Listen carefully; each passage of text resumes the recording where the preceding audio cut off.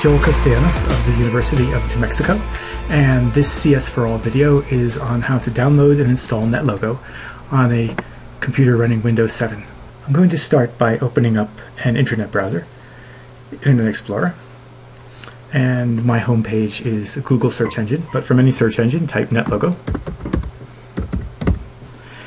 And the first hit is the NetLogo homepage.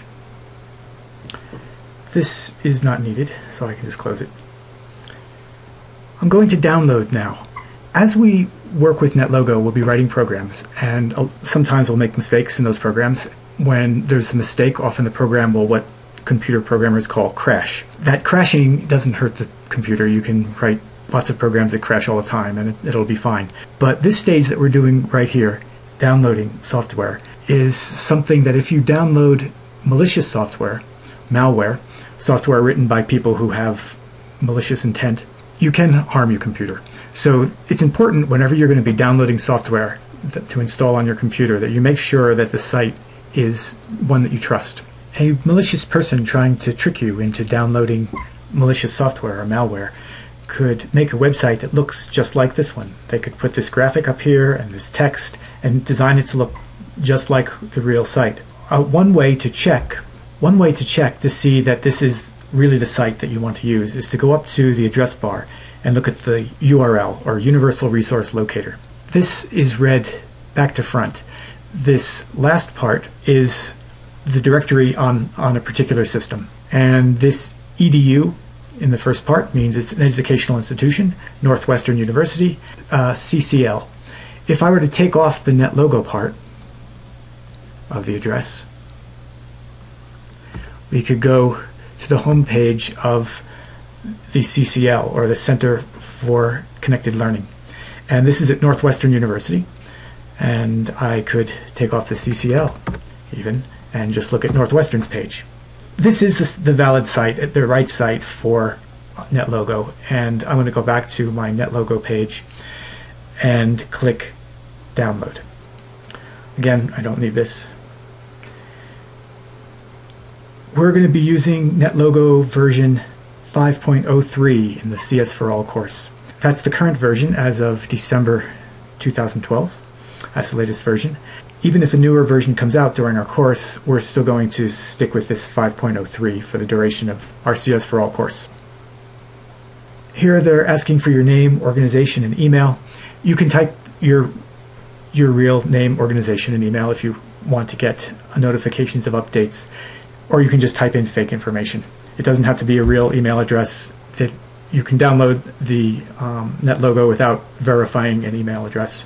I'll type in my name, Joel Castellanos, organization of New Mexico,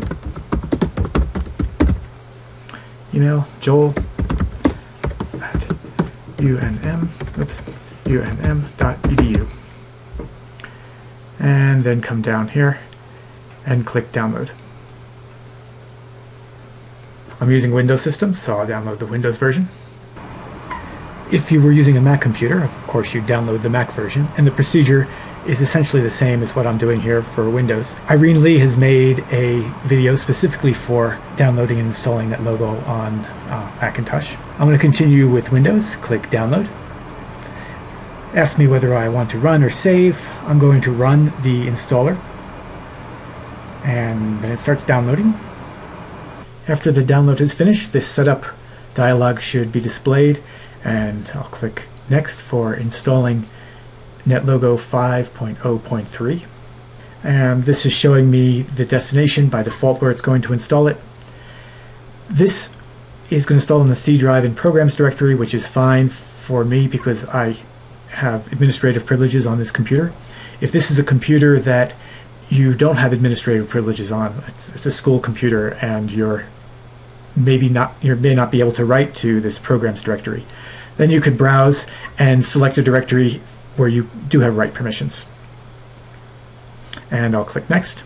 Create something in the start menu. Again, if you don't want something in the start menu, or if you don't have administrator privileges, you would want to uncheck that. And click next. And wait for it to install. Bar is almost finished.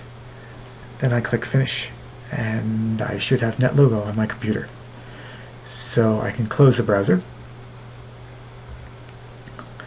go into the Start menu, and All Programs. I'll scroll down and find NetLogo.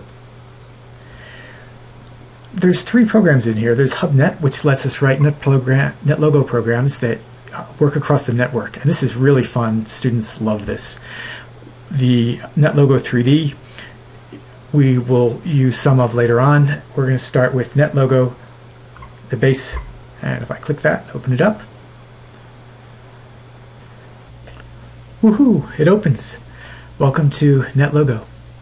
In the next CS for All video, Irene Lee will be showing off the interface of NetLogo and describe the various windows that are here, these tabs, and the menu options. For now, I'm going to, just to check that everything is working, I'm going to go to Modules Library, which when you download NetLogo, automatically this library of modules is installed. And under Sample Models, I'm going to select Biology. And in Biology, there's this ants model. Click Open. And this is a model that we'll be looking at in a later video. For now, we'll look at the details of it and how it all works. For now, I'm just going to give it a quick run. And everything's looking good. So, see you next time. Bye.